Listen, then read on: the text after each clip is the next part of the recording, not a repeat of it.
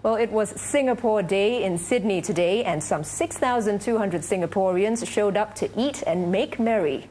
Speaking at the event, Deputy Prime Minister Hean urged them and other overseas Singaporeans to stay connected to the country. They may be away from home, but the familiar sights, sounds and tastes of Singapore proved irresistible. Queues started forming outside the Singapore Day venue in Sydney before the event started at 10:30 a.m. When we get together, for a meal, we always talk about Singapore and what Singapore is doing around the world so that Singaporeans can benefit. Currently, there are over 50,000 Singaporeans residing in Australia.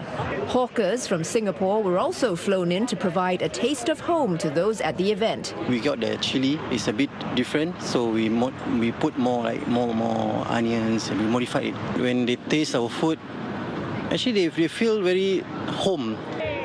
And Australia-based Singaporeans, some of whom flew in specially for the event, formed long queues despite the hot weather.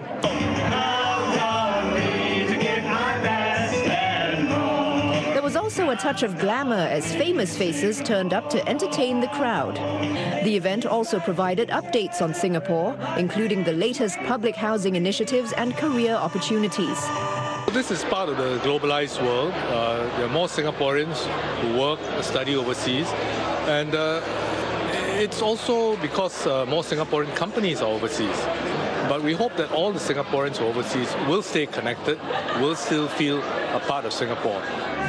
The Singapore Day event, organized by the Overseas Singaporean Unit, was previously held in cities like New York and Shanghai. The next Singapore Day will be held in London in April next year.